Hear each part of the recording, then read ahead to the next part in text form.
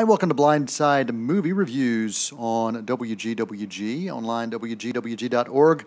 I'm Noel T. Manning II, coming to you from Boiling Springs, North Carolina, hanging out with the original blind movie critic Jay Forey from, is it Wesley Chapel, Florida? Is that where you are, my friend?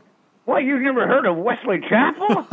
Man, that's almost, I think that might be bigger than Boiling Springs.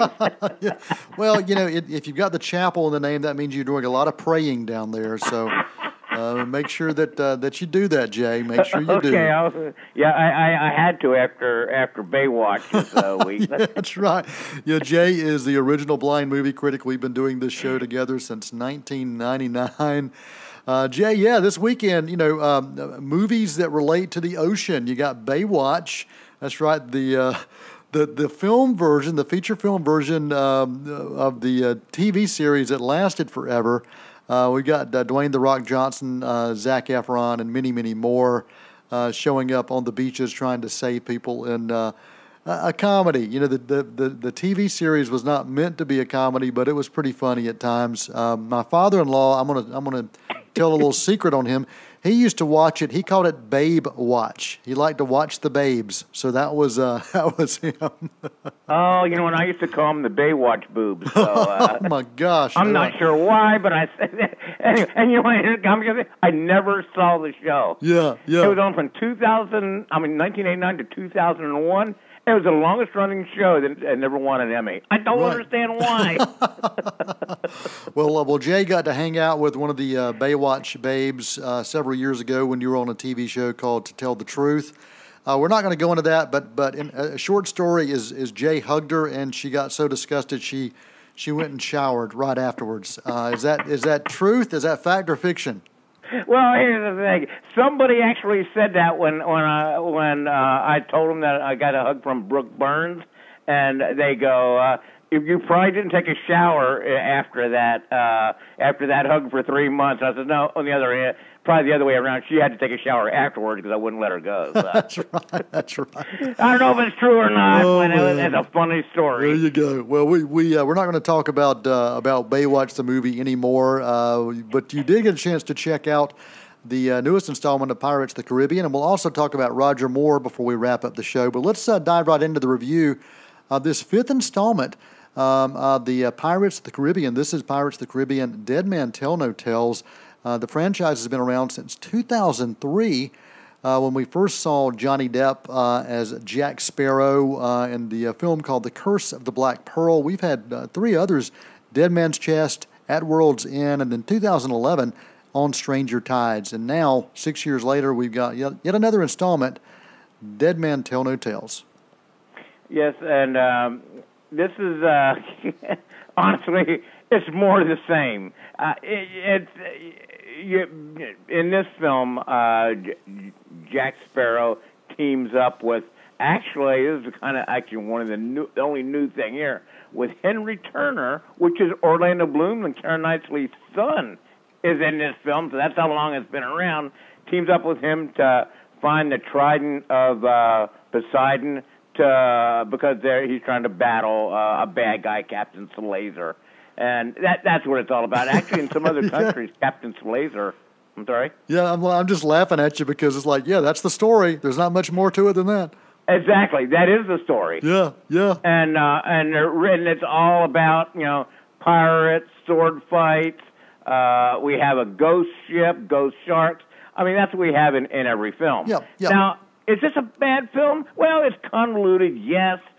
But it's so fast-paced, something going on all the time. It's fun, it's entertaining. It's a popcorn flick, and that's what these Pirates of the Caribbean films are all about. Yeah, I think that's exactly right. You're not going into this for something new, just like when you go to watch Fast and the Furious films, you know exactly what you're looking for. Although they did find a way to kind of reinvent that franchise a few films back.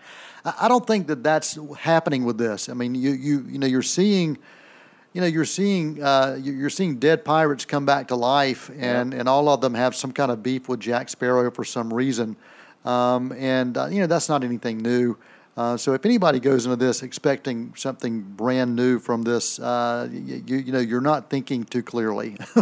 Exactly. This movie, it is what it is, and like you said, it's a popcorn flick. And here's the thing: the Pirates of the Caribbean fans, they loved it. Yep. I mean, wow, but the people who aren't fans, why are we doing this again?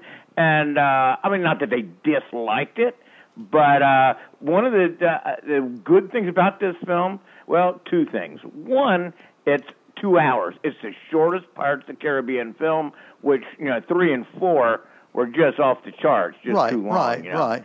And one was almost 3 hours. Why are they doing this? And then the second thing, there's no cliffhanger here, which they did in some of the other ones, leading to maybe this is the end. So I don't know. And one last thing I have to mention: all you Pirates of the Caribbean fans, stay. And I didn't find this out from the studio, but there's after the credit scene, which I don't remember any of them before in any of the part. At the very, very end, there's a very humorous. I mean, it's when the credits are totally done. Okay. So you have to stay an extra 5 minutes for that, but it's worth it. Okay. And fun film. It's good for the summer. Go check it out. Definitely, if you're a fan. If not, you're looking for something to do. Yeah, check it out. I'm going to give it a B- rating. And no, before I let you go, I want to hear what you say. Of course, the first one's the best. Second, next, 3 and 4, not too great. But this actually rated kind of in the middle of all of them. So that's actually not too bad. Well, good deal. Yeah. I mean, I loved the first one. I absolutely loved the first one, and it was just incredibly creative. And the others, found ways to forward the story, but it didn't do much more than that. I was talking with Jeff Powell recently, and honestly, if you ask me kind of the storyline of the all the ones in the middle, I don't know that I could tell you all the storylines. Right. I'd have to go back and watch them again to find out. And I do have those films, and I could probably do that. Maybe I'll do that over the next couple of days so I can be caught up again. B- for Pirates of the Caribbean. Dead Men Tell No Tales in theaters now. Jay's website, blindsidereviews.com. Give us that rating system, Jay, before we talk about Roger Moore. Yes, A, it's so good blind people like it. B, I'm glad I could hear it. C, I had one eye open. D, I'm glad I couldn't see it. And F, blindness is a blessing. Yep, Sir Roger Moore, he passed away this week at the age of 89. Many people know him as former James Bond. He was James Bond for 7 films. And before that, he was also another kind of a secret agent. He played the Saint on television for 7 years as well. So, Jay, let's get your thoughts on Roger Moore, the first James Bond I ever saw in theaters. Yeah, I guess you and me, I'm older than you, but it's still, I agree, I'm the same thing for me. He began in 73 and went 85. 85. To 85, okay. Yep. And so, you're right, that was around our time when we started going to movies and stuff like that. So I don't remember Sean Connery. We're just going back. But, so by far, he was my favorite. James Bond still is.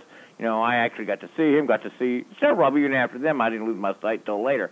My favorite James Bond by far, and I don't know why no one can compare to him. And, one of the things, I was talking to a host over in the United Kingdom, and he says, Roger Moore used to kind of make fun of himself because he was 50 years old when he was doing James. He's I'm a secret agent that's 50 years old. Yeah, exactly. He kind of made fun of himself for that. Yeah. Great guy, great actor, a lot of fun, and there's some great quotes by him if you want to check it out. My favorite James Bond film with Roger Moore was Live and Let Die. You have a favorite? Live and Let Die. Okay, that's yours too. All right, Jay, we appreciate it as always. Your website, blindsidereviews.com, and we love this as always. Thanks for your time. Till next time, I'm Noel Manning. That's Jay Forey for Blindside Movie Reviews. That is a wrap.